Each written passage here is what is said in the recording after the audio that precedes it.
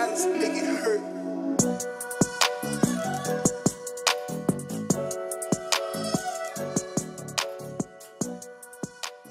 Hello, everyone, and welcome to Willing to Learn, where we believe that when we know more, we can do more. I'm your host, Dr. Ashley D. Domínguez. Today's show, we have Brenda Lee Anderson.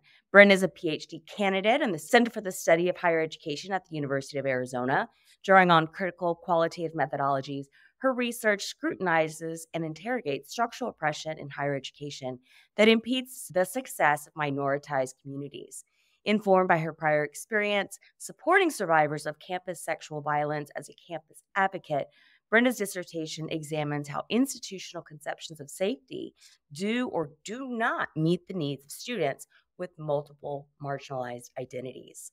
Welcome to the podcast, Bren. Thank you so much for having me, Ashley. I'm really excited to be here and share a little bit about my journey with your listeners. Oh my goodness, yes. And we were just talking about our secret obsession for Bravo. This is not the that, but we both love it, and we are going to talk about that soon. Yes.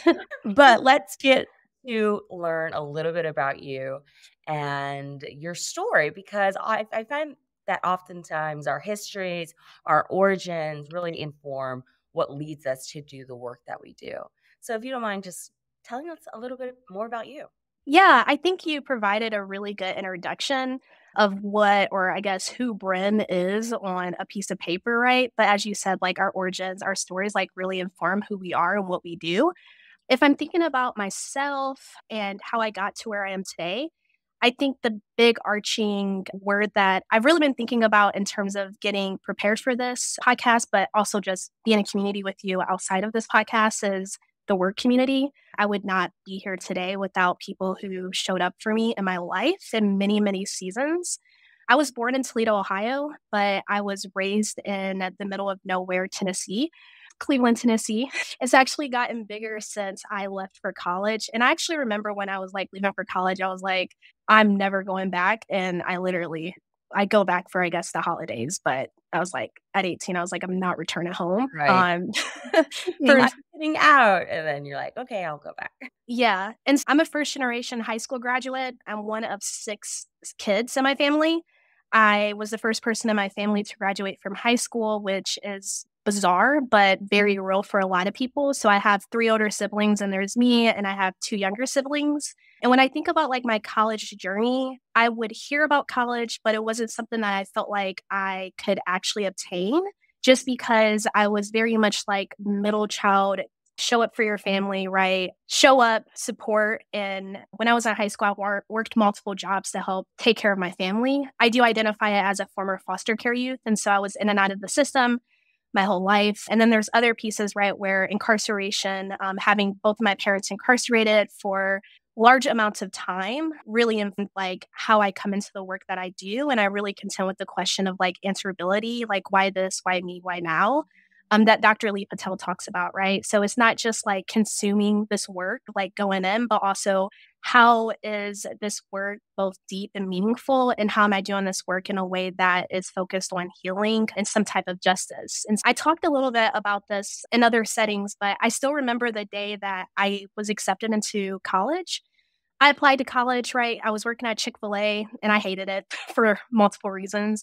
And everyone was like getting prepared for college, right? And they're like, oh, hey, like, do you have plans? Like, what are you doing? And I was like, yeah, I would love college. But I had this fear of like what it meant to leave my younger siblings, right? Because of the instability and the fact that like I was at that point, right? Not the grown up, but the most stable person in my family, right?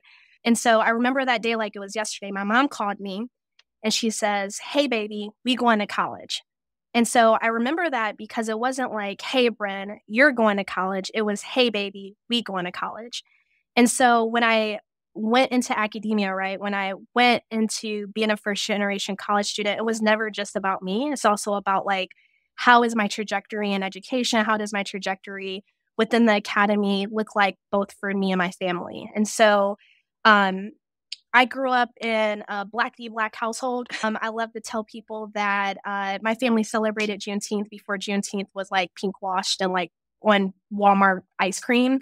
And so in my community, right, Juneteenth and these different things, it was about like showing up, but also like focusing on just like Black joy and Black healing, right? I grew up learning that my family was enslaved, right? But it wasn't necessarily about, oh, we're enslaved, but it was honoring our ancestors, but also understanding that like you're literally standing on giants, right? Those people have paved the way for you. So when I went into undergrad, I got involved in organizing because my granddad was very much a part of the Black Power movement. I have photos of him, this big ass fro, his power fist, and I would hear all of these stories about Black liberation theology, Howard Truman, right? And really thinking about in the world, people are suffering, and you don't ask yourself, well, what is that person going to do? But really think about like, how can I help support a more just and like freer society? And fast forward a little bit, like when I was an undergrad, I was overly involved in BSUR Black Student Union. I was also dealing with some of my own identity things because I had decided to join a predominantly white sorority, which I think that's a conversation for another day. But I also think in those experiences and being a member of Chi Omega fraternity, I was the only Black woman that had went through recruitment, got a bid to what you would know in the South as like the top house. And I remember I had gauges in my ears, like a pair of Vans on, some cargo shorts. And I remember bid day, like people had like Lily Pulitzer and like all these fancy brands. And I think that should have been like my sign to like run as far as I could. But I really think like in those moments of being in BSU, right, advocating for Black students' needs, but also being a member of a white, predominantly, well, it's not predominantly, it is just white. Like, let's actually name that. Like, I shouldn't be saying predominantly. Like, it's a white-ass structure, an organization. Sorry for cussing. Later in my development, I remember reading a research article by Dr. Chris Linder, where she talked a little bit about the identity development of women of color in predominantly white spaces. And I remember reading the article and I didn't even know who Dr. Chris Linder was. And I was like, this person is my soul mom. Like, have you ever read some research and you're like, is this person interviewing me? And I started to like really understand like, wait, me being in Chi Omega fraternity really propelled me in ways to think about my identity development because I was at this nexus of like this very white space, but also doing organizing in the community, right? Around things like the GED. And being a first generation high school student, doing the organizing around the GED and the changes to the GED, that's actually what propelled the rest of my family to get their GED. So at that point, right, I was out there in the streets organizing, getting cited, getting arrested because of the changes that were coming to the GED. And I remember calling my dad and my dad's like, remember, you need to finish school. You need to finish school. And I said, yeah, Dad, but it's so important. Like, we have to show up for our people. This isn't just going to impact future generations, is impacting people now. And my dad said, okay, if you're really invested in education, like I'm going to go back to school. And so next thing you know, my dad goes and gets his GED. My brother goes and gets his GED. And when I was graduating from undergrad, right, my dad was graduating from technical school. And so it was this beautiful thing that I got to see where my dad loves to joke around how he got a 4.0. And I'm like, Dad, if you worked right with your hands for years and then someone's like, come in and take a test, like I kind of give them shit because I'm like, you already knew all the content because you taught yourself, but also we can have conversations about that. Mm-hmm. And then when I was graduating with my master's degree, I got to experience my brother David graduate with his associate's degree. And so really being that trailblazer. And in between time, to speed it up, I was an NASPA Nuff Fellow. So I got the opportunity to intern at the University of Vermont, the University of Tennessee, Knoxville, and I had mentors who really helped me think critically about institutions of higher education. I will acknowledge in that time, right, like many young folks, I was drinking the Kool-Aid, and we can talk about that, right? This is how I came into my study and that cognitive dissonance. I ended up going to the University of Georgia, where I had an amazing faculty members, Dr. Darius Means, who was my mentor, as well as like Dr. Mary Lee Dunn, Dr. Chris Linder, and so many other brilliant people who really just developed me, right? I was the master student that they didn't know what to do with. So I come in and I'm like, I want to do research. And they're like, well, master students aren't usually on research teams. And I'm like, but Brenda's, right? And so I was the first ever master student that was invited to be a part of a research team at the University of Georgia. And so I got to learn from like PhD students and learn about putting together research and asking deep questions. And then took a job at the University of Arizona as a counselor, case manager. And I was hired as a part of a list of demands from Black students who are organizing And that really informed me because it was in 2016 when we were dealing with not only like the mass murders of Black, Brown, and Indigenous people by policing and brutality, but also thinking about Trump's presidency. And I'll be honest, right? If I could go back to Bryn, who was graduating with her master's degree, I don't think I would have came to Arizona, knowing what I know now. And so I'm currently a PhD candidate in the Center for the Study of Higher Education, as you shared, and I'm a Spencer Fellow, a National Academy of Education Fellow. I'm a proud fellow, and every day I wake up, I actually was talking to a staff member with the National Academy of Education yesterday, and I made a joke. I was like, does NAEd, like the National Academy, know they picked me? And they're like, yeah, like we picked you. And I was like, I have to literally wake up every day and say, it's an honor to be a National Academy of Education fellow, right? It's an honor to be able to have funding to focus on something that has the potential to really change education. But it also reminds me that to never, ever give up on your dreams. And I think kids like me who grew up in the hood, like we're always told, right? Like you can dream, but that might not come into fruition. But every morning I just remind myself dreaming and having hope and having desire is a thing that will liberate you, right? It's not seeing the tangible things now. I'm not saying that, and I don't want to confuse this of NAED has liberated me. Like, no, it's still a structure, right? It's still an organization. But I think this experience and everything that I've gone through, as I'm sure we'll talk about, to get to where I am now, it's like kids in the hood, we don't get to dream. And so I dream of an abolitionist future. I dream of a society where folks have what they need to not only survive, but thrive. And so that's what I hope my work will do. And I'm sure we'll talk a little bit about my dissertation and what that looks like. And I just hope that this conversation serves as a way for other scholars to, number one, not give up on themselves, but also think about how, again, community propels you. Thank you so much for sharing that. And I want to highlight here just not only the importance of you breaking generational cycles and navigating higher education and being a strong influence for your own family, for them to want to pursue school, be it a GED or an associate's degree, and how you were really pioneering that force in your family and how powerful that is, and what pride that instills in you to be able to say, yeah, I was a part of that. Like I helped change the future and the course of this family. So potentially future generations of our family can move beyond just a high school diploma or. Yeah, I think you bring up some really good points with that because it's interesting. I remember the first time I went home after like my first semester, a lot of stuff was happening, right? Like we had a tornado in our town. My parents' roof got like taken off and I actually failed all of my classes and lost my scholarships. And I remember like being home in like just the unstable environment and reminding myself like I could actually go to bed when I was on a college campus.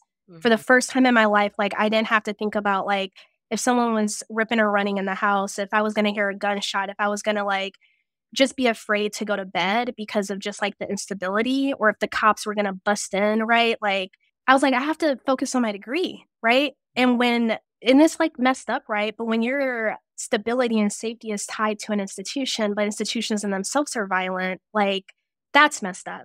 And you bring up really good points because when I went home, I remember I was so afraid to tell my family and I would get excited because I'm like, these are all the things that I'm learning. And one of my siblings, actually, no, it was my sibling, it was actually my mom. She said, don't bring that university shit into my house. And I was like, what? And I was just like so excited about some advocacy work that I was doing, right? I remember the feeling and I'm like kind of externally processing right now. And I was like, even if, right, you go and you obtain these things, like there is that tension that it creates in your family. Right. And so even though I was a pioneer, there was like this double-edged sort of like, there's the good. It's like a both and, right? Like you can experience these amazing things and it creates a somewhat chasm. Because now you're different than your family. Mm-hmm. You're not maintaining the status quo of what has been the norm, right? Yep. You're departing from that. And that can be painful for your family members to see. And I've even experienced this in my own family where it's like, oh, if you go to college, you're going to get brainwashed. And what if you just agree, or what if you start looking at me differently? No, I'm still Brent from the hood, but my family calls me Beely. And I actually appreciate that because I think sometimes in the academy or in like, well, the academy is corporate America. it is so easy to like live in a bubble. And I go home and I'm reminded like, damn, people are actually still out here making a way, right? With no resources. And And so and I noticed that too when you talked about like, okay, I'm gonna go, first time at college, but I'm gonna go get involved in organizing efforts, or I'm gonna go get my master's. And even though other master students are not typically a part of these research projects, I'm gonna make a way to get myself in those spaces. So can you mhm. talk a little bit about where that comes from?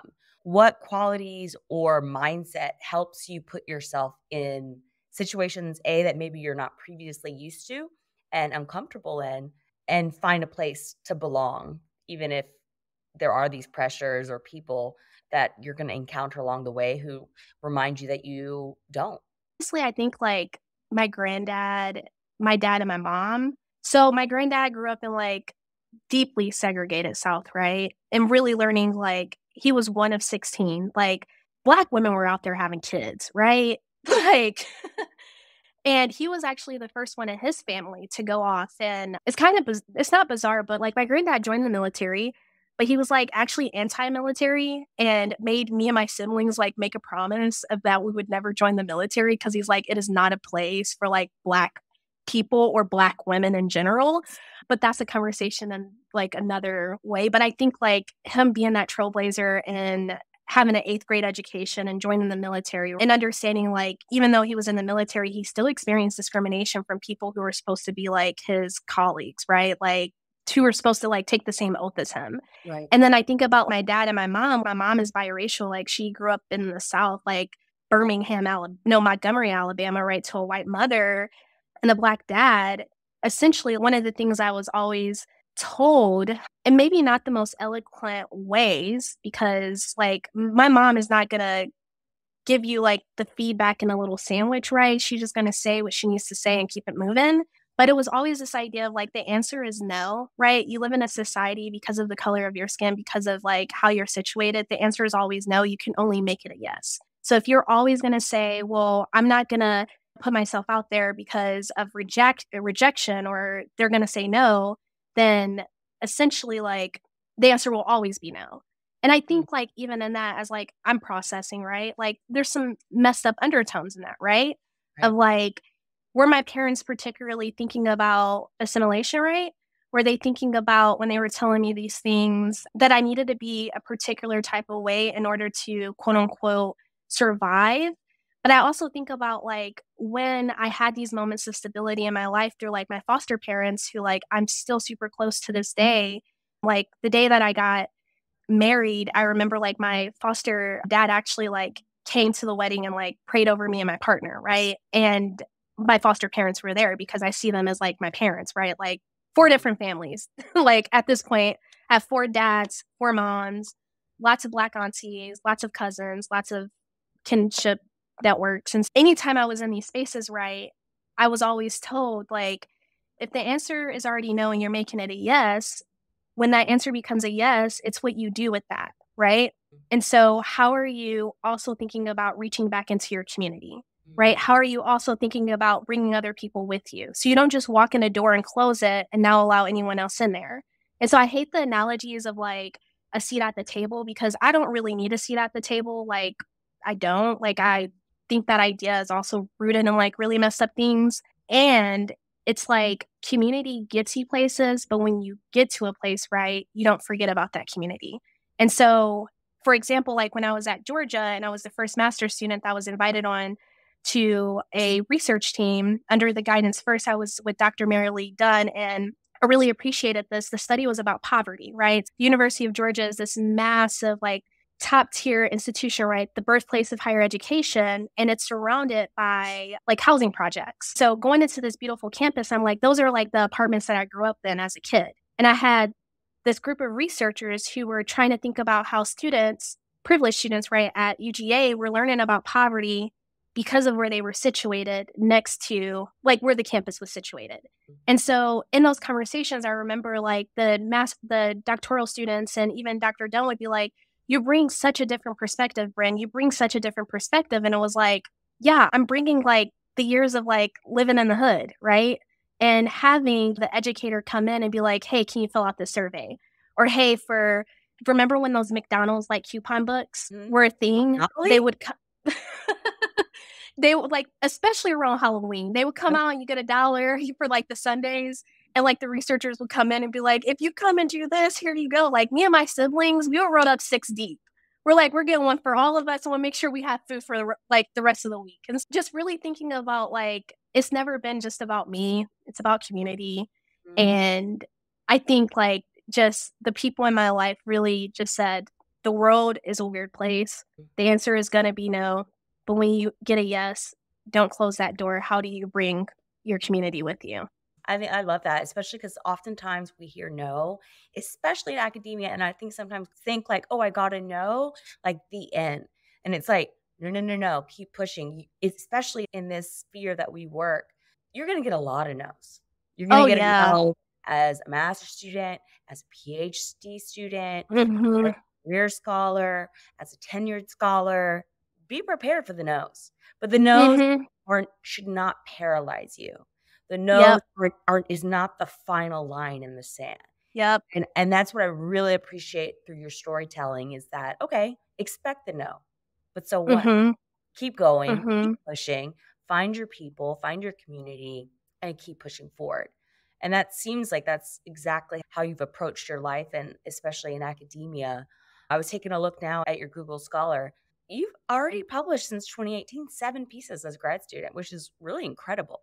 Yeah, I got some more coming. I think I have to just like, it's wild because that's like Google Scholar. And it's like, if you would have told baby Bren, that I would be a published author, I'd be like, wait, what? But again, like, the library was like my safety spot. Like, I would be at the library and reading and dreaming because it was like, shit, if I can stay here until 9 p.m. and I get home, I can be to bed in 30 minutes and then next day is school and just do that over and over again, right? And Google Scholar is one part of it. I like to joke around about, team type and cry, but I love learning. And I think that also is like what's been amazing. And none of those citations, right? None of those articles could have been done without community, without people who really believed in me. And I think in academia, and this will go into like talking a little bit about preparing for Spencer and competitive fellowship applications. Like academia is so individualized, like it is, and it can become a very toxic place, right? Where we love to not talk about it, but inherently it's like competitive. It's about like who you know, who you don't know, right? And because of that, like individualism is perpetuated. And so when people look at my resume, and you're actually reminding me, like, I need to go in and like update it because I think I actually have like 12 peer-reviewed articles. Okay. Yeah. And so it's been like an amazing weirdness because people, number one, like, again, I couldn't have done that without community, but similar to what you were saying about no can paralyze you. So if you're coming into a program, right, and you're this eager learner and people are just so consumed with their day to day, or like, I have to just go get tenure and the only thing I can do is focus on tenure and focus on, the things that I need to do for like young, eager grad students, like that can be so just messed up. And so I'm thankful that like people, especially someone who has ADHD and growing up like in schools in the hood, right? If you were overeager, then that was something that was like looked at as, oh, you're just like wild, right? But in my master's program and in my PhD program, like my eagerness and my desire to learn was something that I think was really matured and looked at as like a strength, right? And something that was cultivated. And so I would have never been able to be where I am in terms of like publications and like my writing and my ability to think across like different conceptualizing things, to think through theory or think with theory, if it wasn't for people like my advisor, Dr. Regina Dallaman, right? My community members like Dr. Britt Williams at Vermont, who I was a master's student. She was a PhD student on that research team, right? Who like took me under her wing and was like, Bren, I got you. And has consistently shown up for me, right? And then with Dr. Regina Dallaman, like I was given a speech at a first generation conference and I had never met Regina, but I heard of Regina because I read her work and I'm like, not even just undergrad. I was reading his work in undergrad. And then my master's program. And in the crowd, she comes up to me and she's like, have you ever thought about getting a PhD? And it's like, Sounds huh? like her. Straight to the Yeah, like, point. and I looked at her and I was like, I hate the University of Arizona. And she's like, give me a call. And I'm like, oh God. And so again, like, I wouldn't be here without people who really just cared for me and like protected me around, like, not protect me around individualism, but like did the opposite of that. They actually like see things in terms of collaboration, right? Of like, yes, I need to get tenure, I need to get to my next step, but I'm also going to bring students along. I'm also going to bring other people along. And then as I started to develop like confidence, I was like, I'm going to lead my own work. And so it's been trial and error. Like I've gotten a lot of no's. Like I know right now I'm talking about the yeses, but y'all, I cry all the time. I've ran so many marathons and half marathons in this PhD program because I like to talk about the fact that if I can run, I just shut my brain off. And then by the time I'm done with that, I'm like, all right, it's in a box. So let's talk about that for graduate students who are thinking like, wow, like how do I get opportunities to publish like that? How, if I look up to Bren that she's been able to make these relationships, forge these connections, have people take her under her wing and it's been really a fruitful collaborative experience. How do I get those types of experiences? What advice would you offer them? I'm thinking of giving myself some advice because I struggle with this. Send that damn email. I become paralyzed.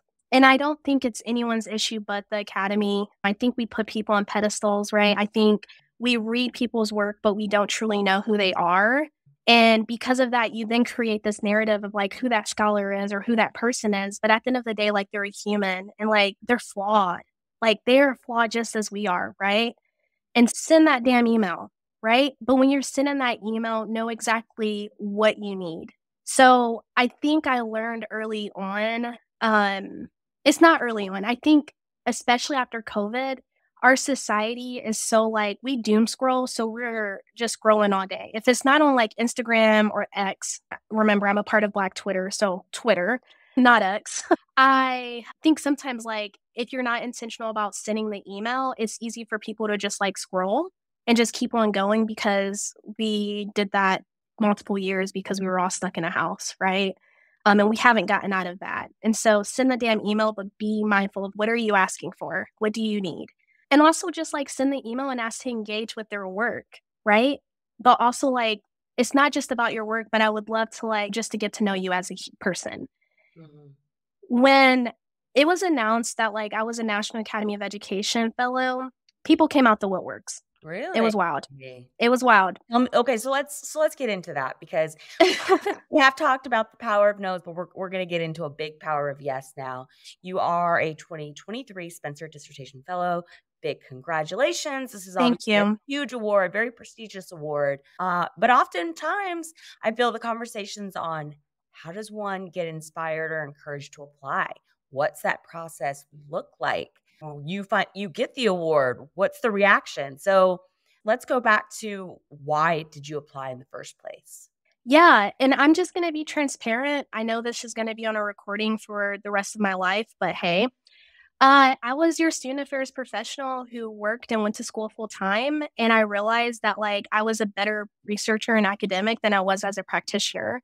When you grow up and your orientation is to justice, right? Is to thinking about how systems of oppression impact not only you, but your family and other communities, you can no longer turn off that critical brain. And I'm not saying that people that currently work in student affairs aren't critical, but I came to a point where it was like, yeah, I'm actually advocating against the institution that hired me. How is that positioning me as a Black, queer, non-binary person in a very particular way, right?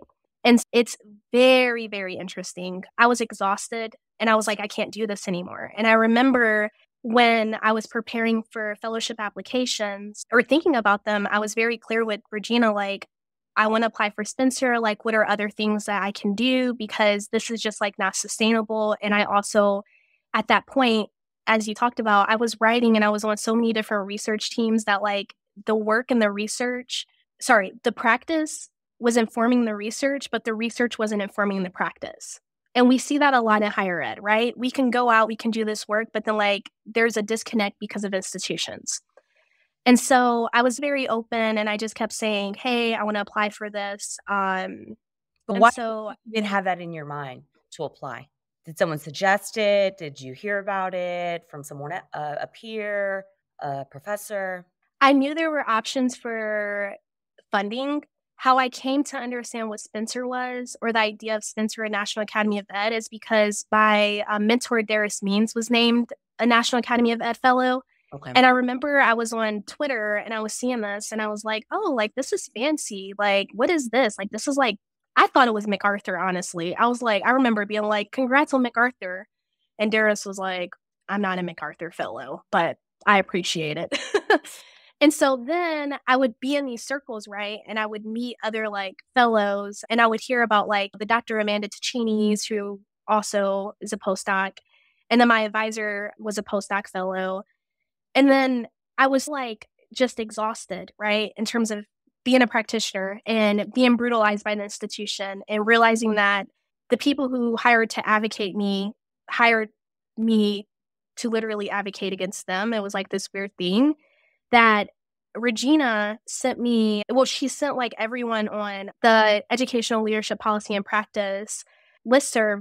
The Writing Center does this like summer development opportunity research fellow program where you get paired with a graduate student who has been awarded a nationally competitive fellowship and they help you develop like a first rough draft.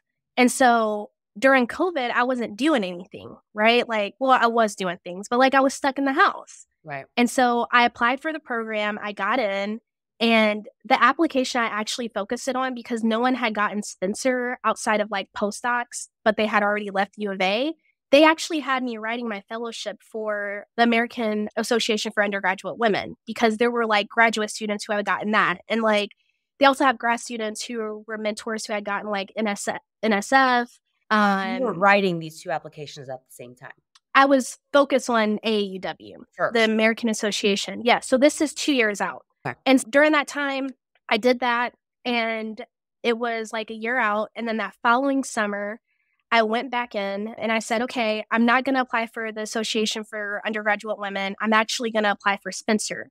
And the reason why I decided to apply for Spencer was because my plan was to quit my job, right? Before the trauma and all the stuff that happened, my plan was to quit my job because I was like, there's no way, given my dissertation subject, given my topic, I'm already tired writing a proposal and like writing in general, there's no way that it would be sustainable for me to be able to like work and complete a dissertation. And it would be disingenuous to my participants, right? So if I'm saying I'm centering the most marginalized, I need to center my study participants. If I'm saying I'm taking up standpoint theory, right, I need to center and literally take that up. And so it was like a all or nothing. I had literally was like, I can't do it.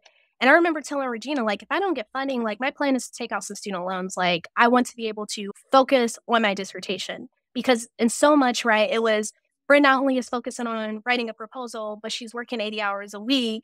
And then she's also publishing and on this research team.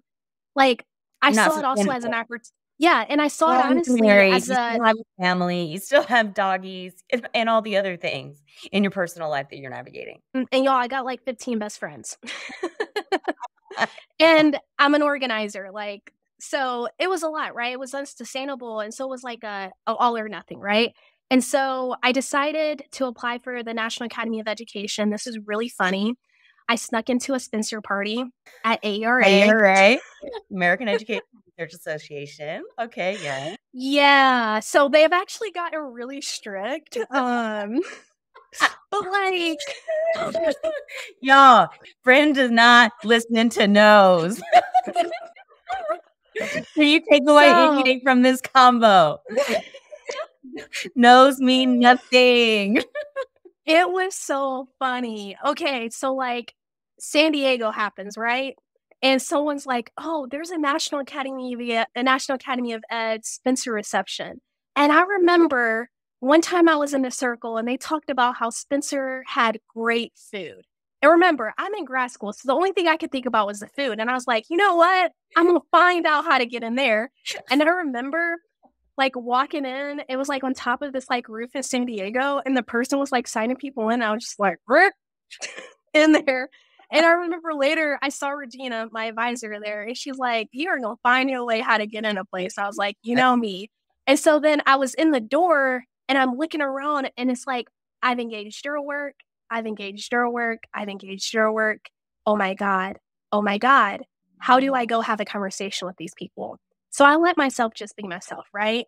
I'm over here literally standing next to people that, like, again, I have made that comment of like, oh my God, this is my soul mom. They don't know I exist. It was like one of those like nerding out academia moments. And I had to just remind myself, like, these people are human, like they're human. And after that, the Spencer like officials, they gave a overview of like what Spencer was. And I really enjoyed how they were committed to funding opportunities that would have an impact or had the potential, right? And I'm going to use potential, had the potential to change the face of education. And I was like, oh. And then I was talking to other grad students, right, who had been working on their applications for like years. And I was like, I'm so behind.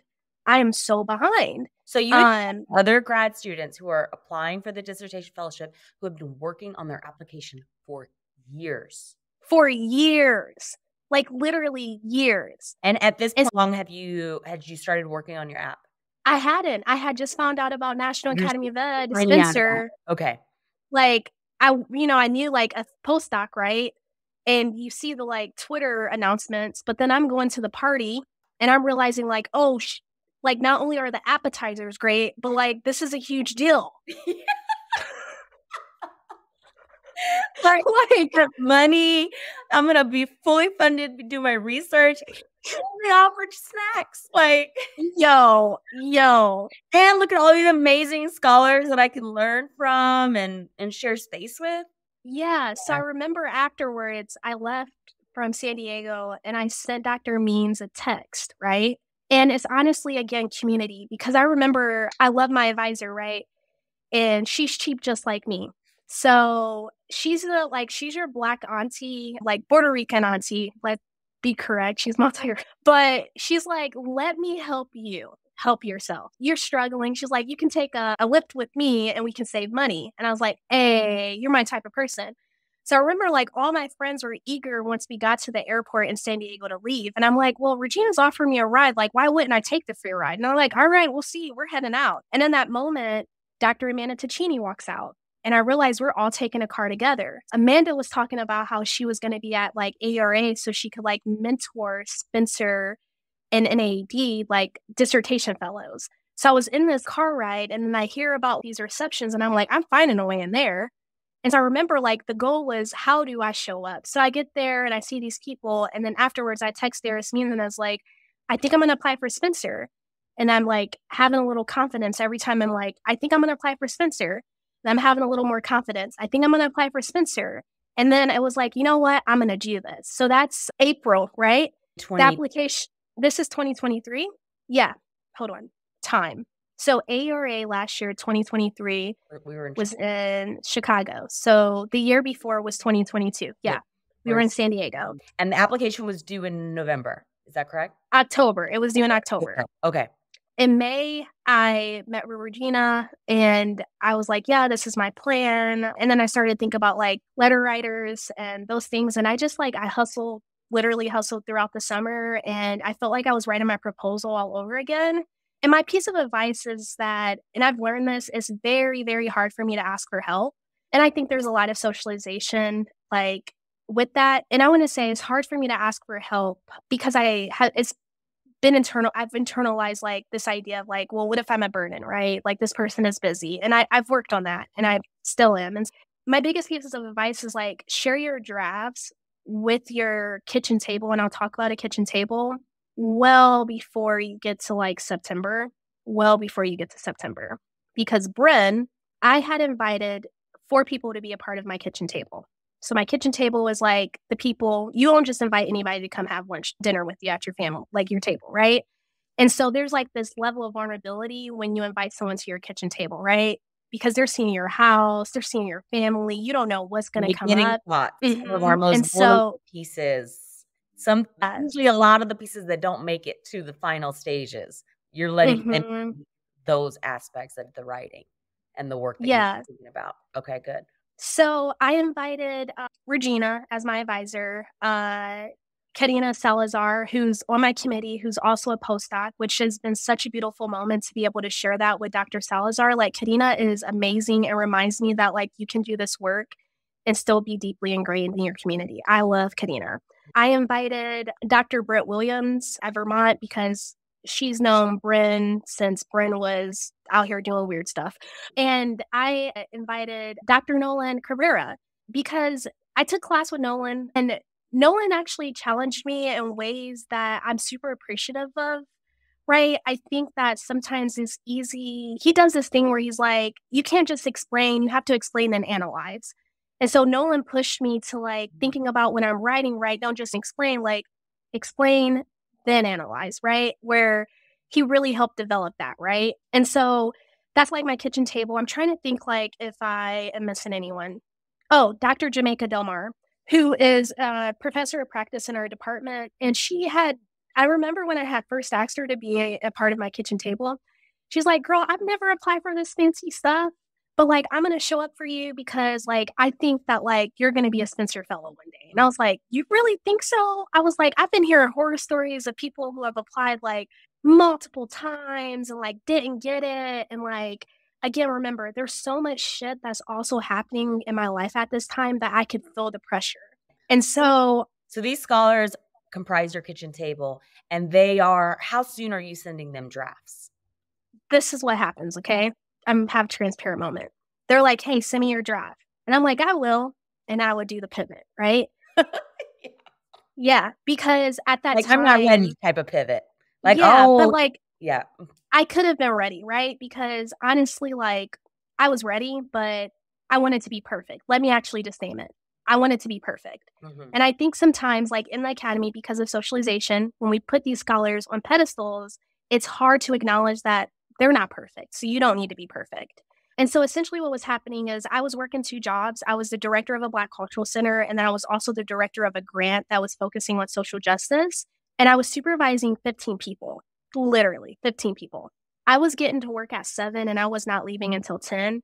And then I would go to work on the weekends and spend hours working on like edits for my dissertation, like fellow application. You feel like that the application in a way got put on the back burner one too many times just because of pressures and responsibilities. So then 4 days before the application is due, yes, I'm sitting at work and my supervisor calls the cops on a Black student in a wheelchair. Oh, right. I end up getting pushed out of my job.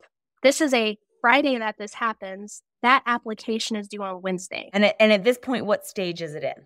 It's like, let's say 99.9% done, but, you know, Regina gives intense feedback and Nolan gives feedback, and I hadn't incorporated their feedback because I was like, oh, I'll do it. But that weekend, I remember because of like how traumatic having the cops come into a Black Cultural Center, trying to show up for students, and really thinking about like, dang, a place that was a place of safety for me at the University of Arizona, the Black Cultural Center, is becoming a place where like I'm seeing like police and like people with guns show up. And so I remember I slept that whole weekend.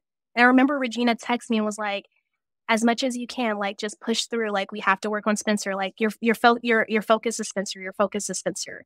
So essentially, like Regina, I remember was texting me throughout that weekend because I was just depressed and I was having an identity crisis because again, like I was socialized into student affairs, right? I was a NASPA Nuff fellow, right? Like I loved the work that I did, but I was also already experiencing cognitive dissonance. The place that should have been a place of safety for not only me as a Black staff, but like Black students was just like violated. And I slept that whole weekend. That Monday comes, I'm type. I'm type. I'm like in the mode, right? That Tuesday, I go to campus to actually pick up a police report about the incident. And I am in the police station and I see the chief of police come out and everyone just start running. And then I start getting text messages from like the police officer came out, right? The police chief. And I was like, what the fuck? Like, what's going on? And then I started to get text messages from all these Black students like, there's a shooter on campus. There's a shooter on campus. There's a shooter next to Asa. And so me being the former director, I'm like, what? Like, what is happening? Remember, this is Tuesday. The application is due on Wednesday. A professor was murdered on our campus, right next to where the Black Cultural Center was. And then the university sent out text messages saying that the person had a cap and a book bag. So Black students on our campus were being like harassed by cops, even though the suspect description did not meet. It was just like racist. And so it was like, I'm continuing with my dissertation that thinks about issues of identity and power. I just experienced this like awful violent situation with cops, and now somebody is being murdered on our campus. And I need funding because I don't know what my life will look like if I can't find funding. Like, yes, the options are loans, right? Like, the option would have had to be a loan. And institutions just will institution. Like, I don't even know how to say that more eloquently. Like, there's just so much happening. And so that Wednesday, it was due. And I remember I got up really, really early. Regina de la Man in Jamaica met me in an office, and all this shit started happening right before the application was due. Like, you know how if you're on a Mac and you're on Word formatting, when you like turn it into a Word, well, I was essentially doing my application in Google Docs. So then when I tried to convert it, like all the citations were off, like all the things that could go wrong went wrong. And I will acknowledge that like the National Academy of Education, like officers, like Angie Harmon at that point, like showed me grace because like honestly, whoever viewed my application showed me grace. Like the application I submitted is badass. I'm not going to like discount the work that I did, but there's a part in my application that says find citation. Like, you know how many times Regina Della Men told me as a grad student, like, stop doing find citation and just put the citation there. And then I'm submitting like a prestigious award with the freaking thing that says find citation. And I'm like, what? Essentially, like all the things that were happening in that moment were happening, and I was stressed out. I was tired. I was angry. I was having an identity crisis. And that's just like in work, right? That's not dealing with like me having an incarcerated parent at that time and still supporting my dad and my brother, right? This isn't just the stuff that comes up in life because like life wise. This is just like what was happening at the University of Arizona in particular. That just was like, you're telling me not only did the cops come and storm the Black Cultural Center, but 2 days later, somebody was murdered on your campus in the same week? Yeah, a lot and of in that time come up unexpectedly, and all these things were thrown your way to make it even more challenging to reach that finish line. But it also sounds like, thank goodness, you had an incredible team of support really lifting you up and saying, let's go, we're doing this, come to the office, let's go. I want to ask, for those who are interested in applying to the dissertation fellowship, even though you set the intention of, I'm going to apply starting in April at ARA, about how much time do you think you really spent on the app? How much time do you think was really needed to write? And how many rounds of feedback did you get from your kitchen table? I would honestly say that if you're going to apply, I should have actually started writing in maybe January. So January of 2022, I should have started writing. I think some of the things also could have just been taken out of my, okay, this is such a like important question. It's such an important question. I would honestly say if I could go back, I would have started preparing my application maybe in that January, knowing that it was due in October. But I don't think it would have been like super intense, like I have to write every day. It would have been like, let me focus on this section, send it off for review, and come back. You can have time to process, meditate on writing, go through more rounds of feedback. Okay, good. So you're saying near to a year would be ideal for anyone interested in applying. And I also would say, how much time would you say you actually spent? Do you think you really wrote it in about a month? Oh, no. Couple months? It was a long time. It was a long time. So I think I had a great rough draft done, but what I needed to focus on and what I think my kitchen table, and I'm going to come back to kitchen table because what I talked about in terms of the kitchen table was just like faculty members. And it's not just about faculty. There were grad students who showed up for me, right? Like in my community who are part of my kitchen table as well. And so it was easier for me to get feedback from them before I would go to my like faculty, which is an interesting concept. And I think that like if you're in grad school, lean into your community, like lean into your kitchen table of other graduate students. So And so how many people would you say actually read your app before you submitted? I would say 4 people in terms of faculty and 3 people in terms of Students? yeah. Okay. Because as I talked about earlier, when you're asking people, ask for things that are specific. So for example, like when I was talking to Nolan, I wasn't asking Nolan about like the introduction, right? Or my methods. I was talking to Nolan about my like I guess methods, because I was talking about like working with Nolan about my theoretical contribution and then my significance to my scholarly significance. Then when I was working with like Regina, she was giving me overall feedback. So I had to be mindful of like, how was I engaging each person in their particular strengths? Not saying that like faculty are good at everything, like y'all are, but y'all are also busy. So I was trying to be strategic. Karina, right? I really say this is a piece of advice that everyone should take to heart. You don't know who's going to read your application. So Karina is a quant scholar, right? And so I was very strategic to have Karina read my application because she's a quant scholar. And she was giving me feedback around like, I don't know what you just said here. Which she would never say, but was like more eloquently, right? And so I was thinking about how is my work getting across to both, reviewers who are qualitative, who are not qualitative, right? Because you don't know. And also like institutional ethnography, which is my method and methodology, is not something that is real like utilized in higher education scholarship. So I had to really think about like, I might get someone that's reading my application that has never heard of institutional ethnography. And then when I relied on like graduate students, like my best friend, Roman Christensen, she really just showed up for me just like as a writing partner, right? And I would ask like questions around syntax. And then I had 2 really good friends at UCLA that we've gone through the programs together, like Audrey, who was also like a part of my kitchen table, and we would just write together, right? And it was like, hey, Bryn, like this looks really good. Or just like you need those friends who are going to pump you up. Right. So she would like turn on Nipsey Hussle, right? Like for me, and I would just write. And I think your kitchen table is all about like, how are you engaging in everyone's strengths? They don't and also have the same expertise and knowledge. It's actually Yeah. a benefit when they have different ways that they can come to that paper and say, hey, I don't know what this is. Like, Yep. more context, give more of a definition. People in this field might not understand what that is. And that can be very, very helpful. Yep.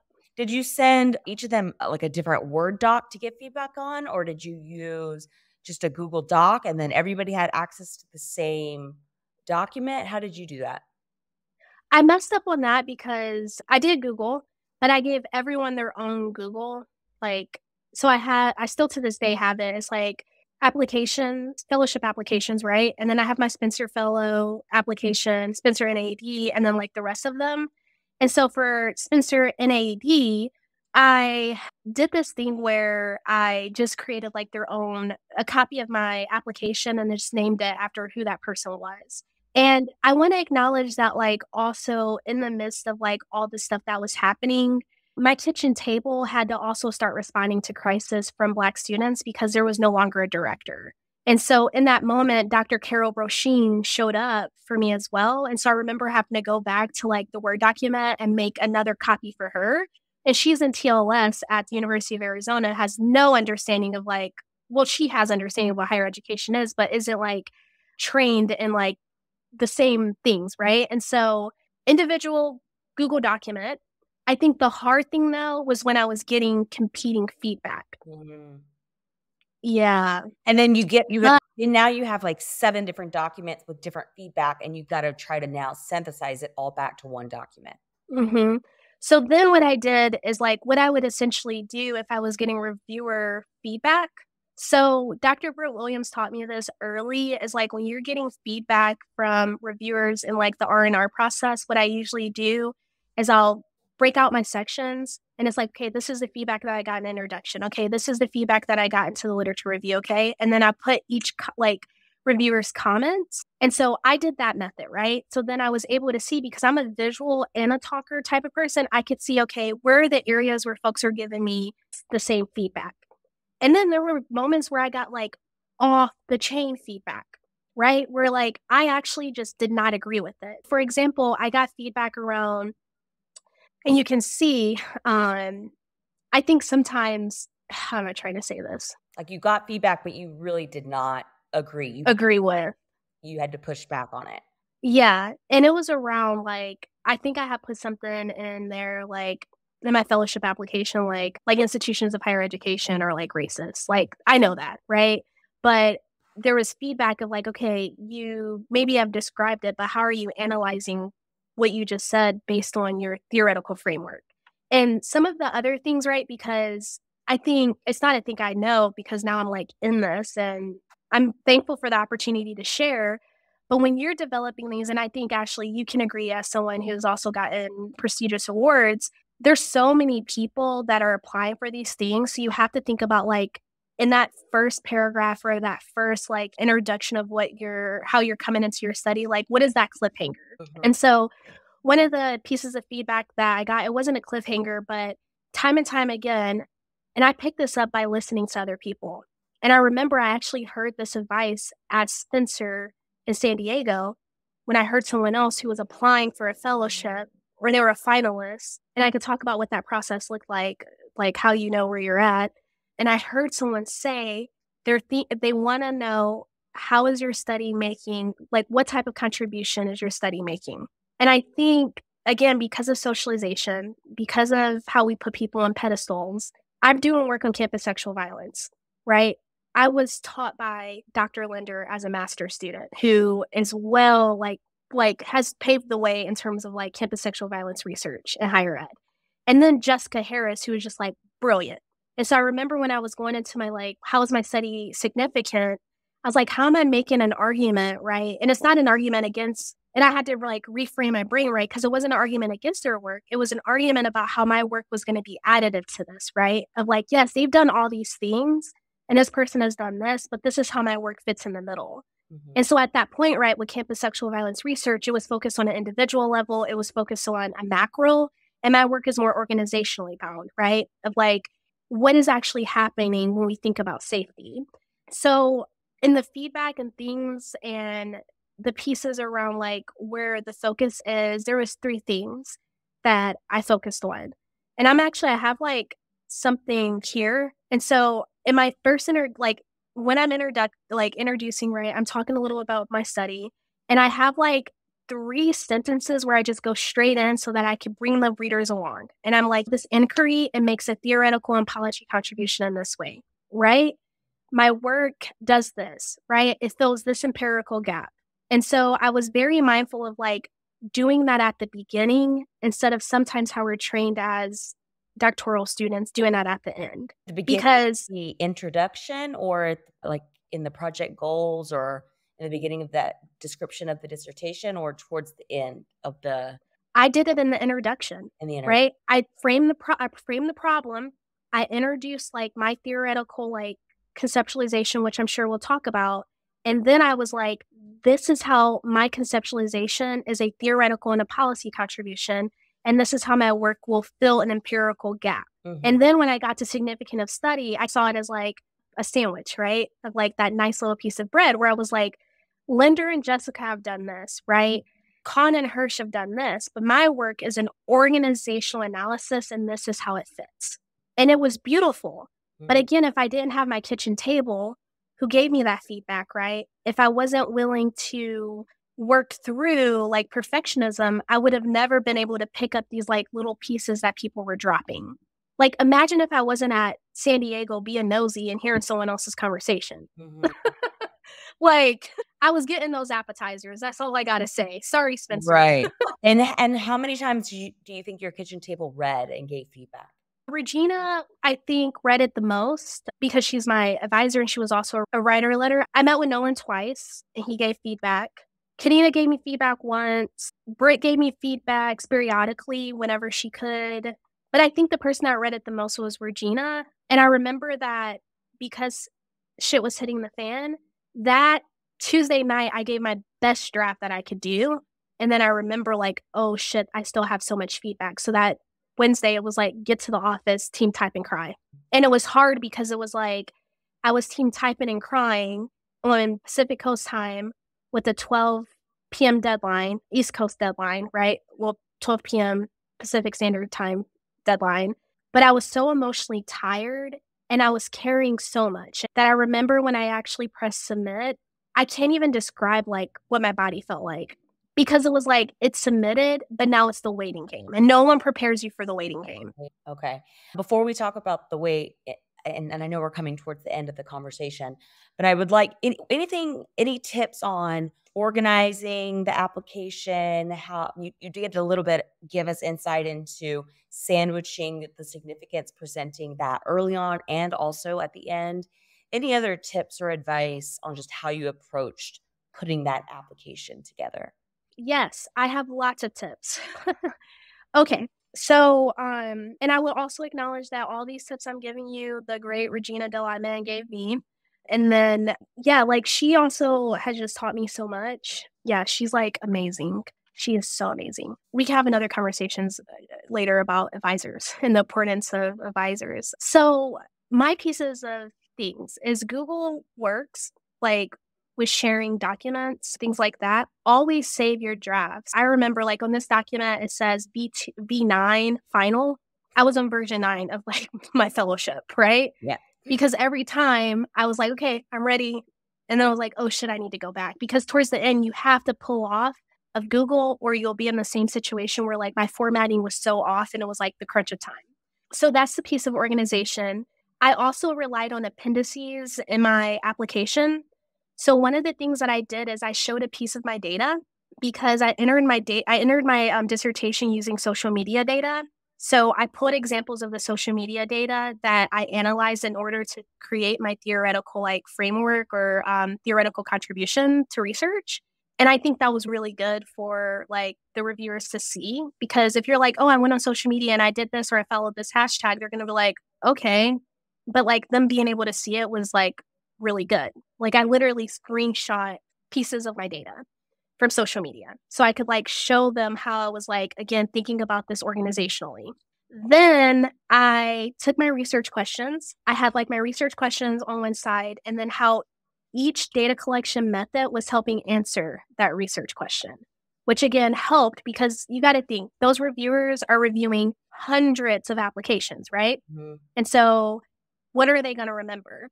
And then my final thing that I did, I actually, when I conceptualized the campus safety apparatus, I didn't only conceptualize it in words, I visualized it. I worked with one of my dear comrades, Tahan Kenema, who is currently at the University of Wisconsin-Madison, and she does a lot of like art-based social justice work. And so she's like a super badass like photographer.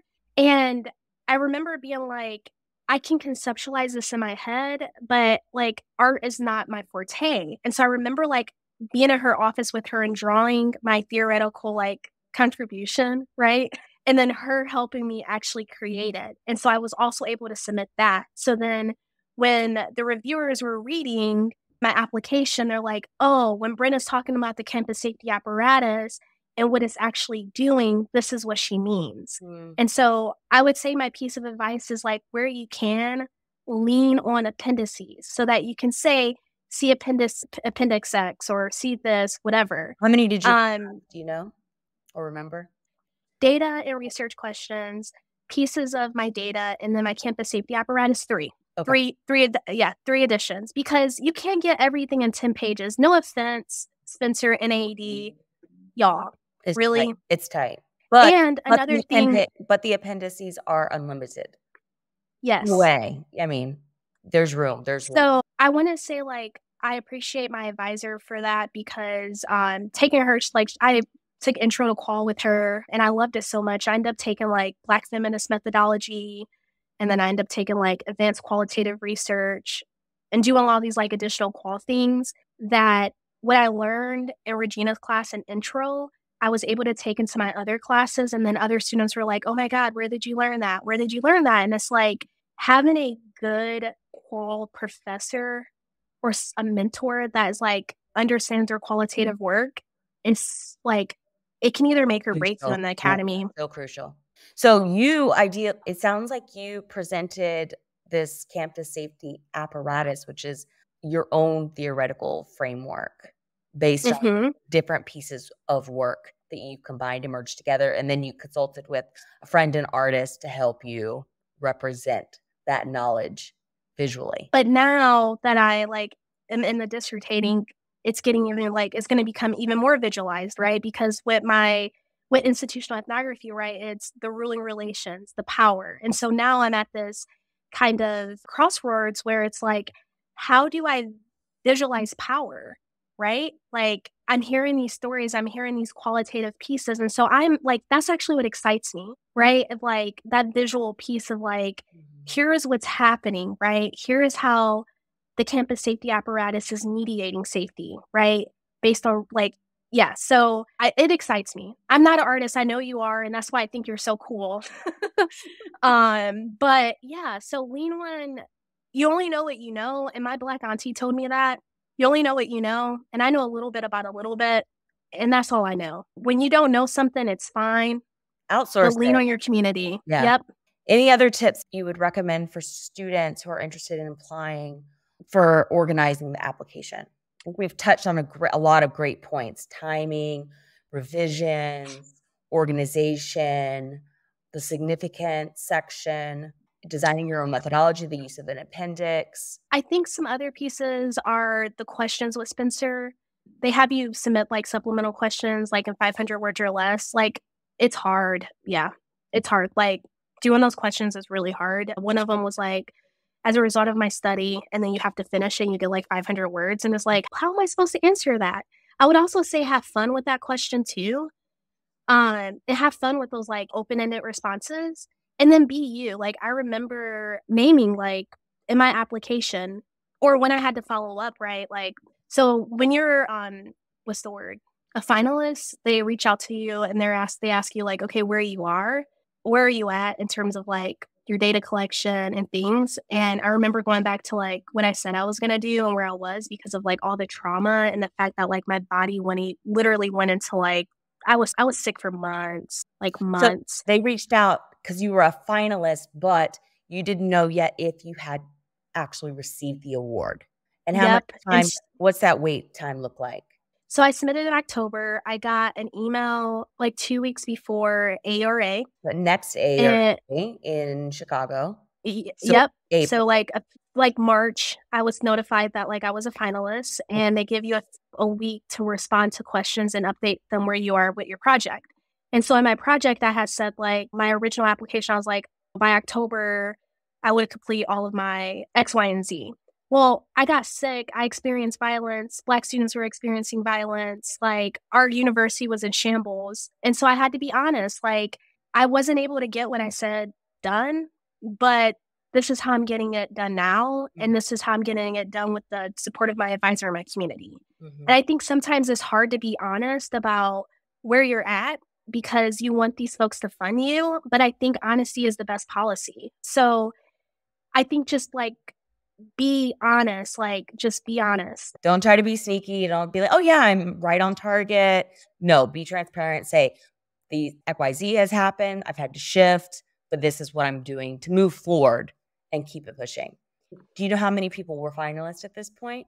Do you know? 65. It was 65 people who were finalists. The hardest thing was I went to ARA and they don't tell you who's other finalists are.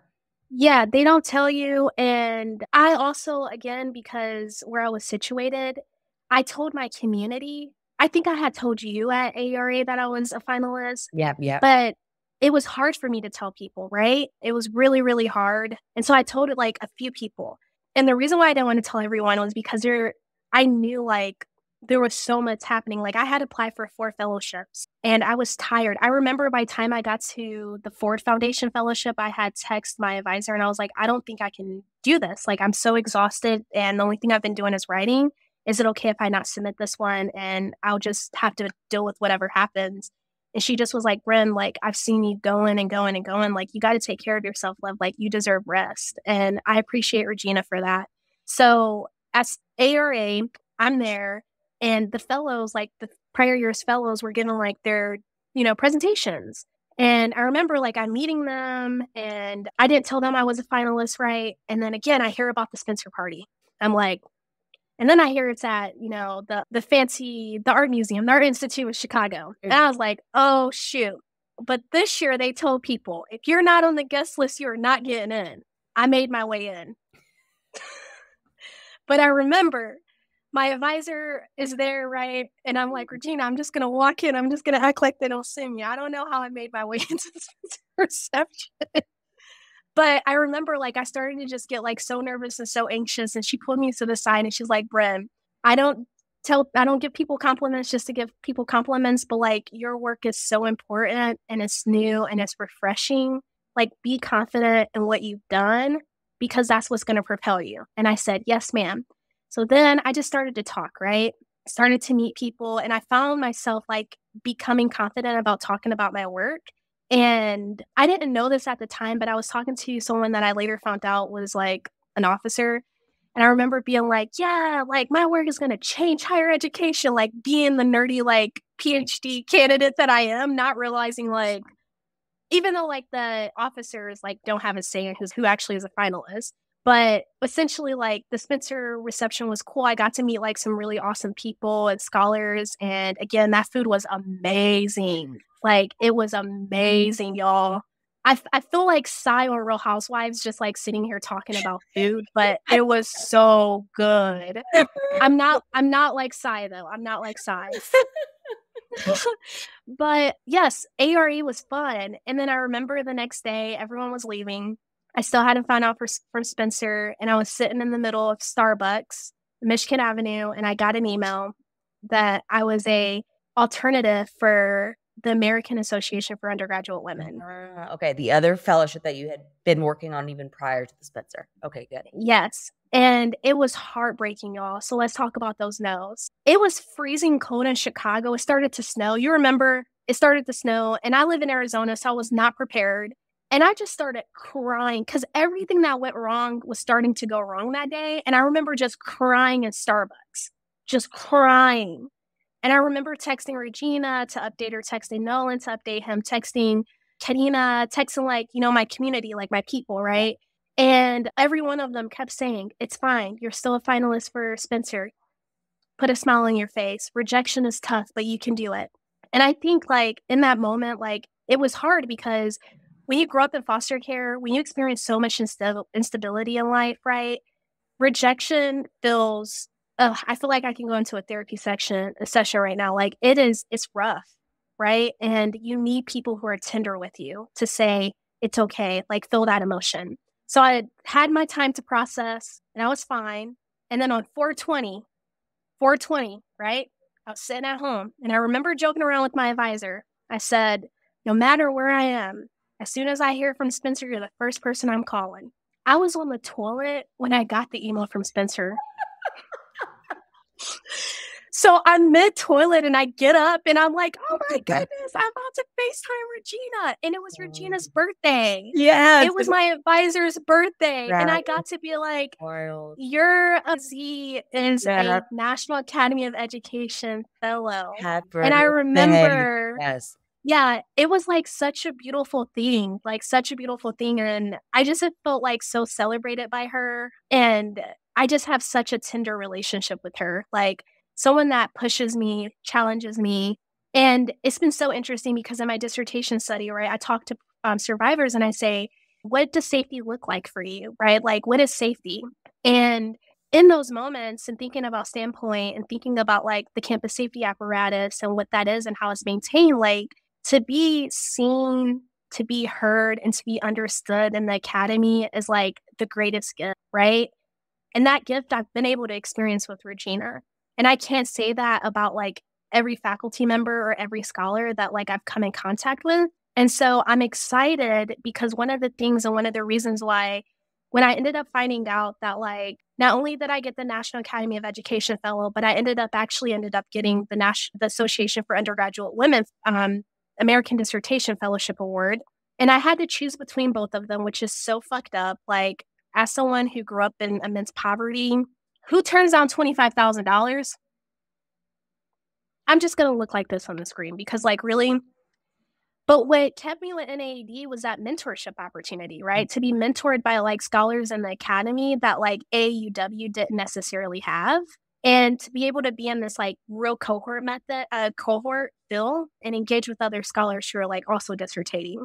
So I've become like friends with a girl who's doing this amazing, like awesome project on like educational resistance in Palestine. And I'm like, heck yeah, like free Palestine, but also like thinking about education, right? Mhm. And then I just found out last week that like my National Academy of Education mentor is Dalit Patel. Like, whoa. And this is Right. someone who like I've read their work and they're like my soul parent that doesn't know I exist. Yes. But like so I'm like, I'm so excited because I remember like one time I had a quick conversation with Lee. I remember walking away and being like, they're like your everyday person, like just human. And so I'm excited to like experience that tenderness with like Lee and with, this new doctoral student that I'm connecting with and the other ones that like I will be connecting with because again, like to be seen, to be heard, and to be understood in the academy is such a beautiful thing. And because of individualism, sometimes, right? Like I said this earlier, like kids from the hood, I didn't get to dream as a kid, right? Dreaming was the only thing. And when I remember, I would say, one day I'm going to do this. And my math teacher was awful to me, right? And I hate math still to this day because of it.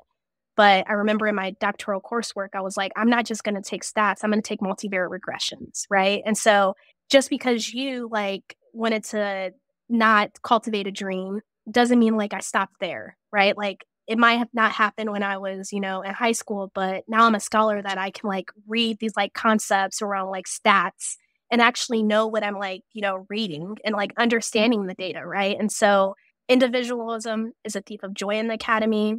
Find your community and really just like focus on like being who you are. Oh my goodness. Thank you. We're going to have to pause there and hopefully bring you back on for another follow-up episode just to hear more about navigating that process, accepting the fellowship, and then hopefully hear more about how Spencer has helped you as a scholar. So definitely would love to have you back on in the future as an update episode.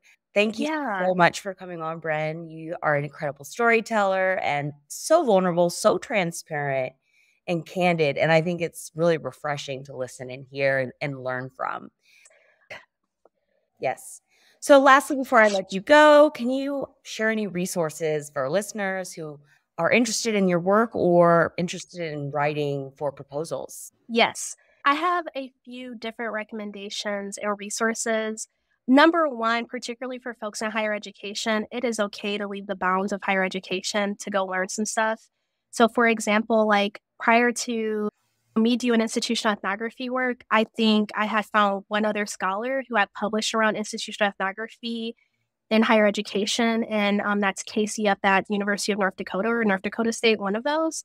And I remember reaching out to them and kind of understanding the method because I was really interested in like, the correlations around power. And I really thought about like, how can I take this and think about it institutionally around sexual violence? And with that, you can only read so much. And if it's not like widely talked about, you have to think about how do you leave the bounds of higher ed. And so I sent the emails, right? I found like Dorothy Smith, like the person who created institutional ethnography, right? And then other people who have worked with her. And then I found myself a part of like this international group of like graduate and PhD folks from across the world who are engaging with institutional ethnography. So in the UK and in Canada and other places, like institutional ethnography is like widely used.